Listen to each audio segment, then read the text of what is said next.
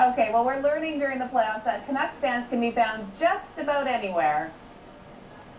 Yeah, I found that out in a big way with an inspiring story that is truly out of Africa. So I got one of these for each of you guys. At the Light of Hope Orphanage, they've got playoff fever. Vancouver Canucks in Lagos, Nigeria. What do you guys say? That's Monty Racingani, a UBC engineering grad from Surrey. He volunteers at the orphanage, where the children have embraced the Canucks, and now towel power. We're going to pretend the Canucks just scored a goal in the Stanley Cup final.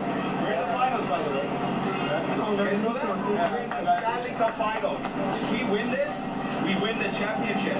It's like the World Cup. That these kids can relate to. Game played on ice, 12,000 kilometers from Vancouver. Well, thanks to Monty, they're learning. It was way back in round one when we first told you about this unlikely group of Canucks fans. Since then, Racingani, along with volunteers from the Elite4AFRICA project, have been keeping the orphanage updated on the team's epic playoff run.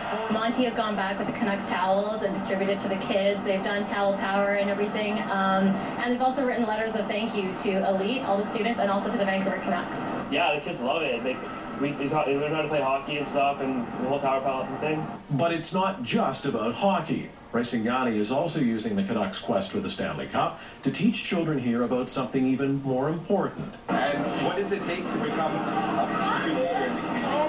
What does it take to be a leader? Charisma. Honesty. Integrity, exactly. There's many different things that you can keep in mind. Be a leader.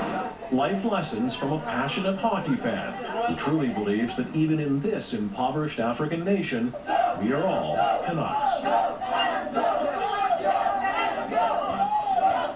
Some really fantastic work that Monty is doing over there in Nigeria. More Stanley Cup playoff coverage coming up right after the break.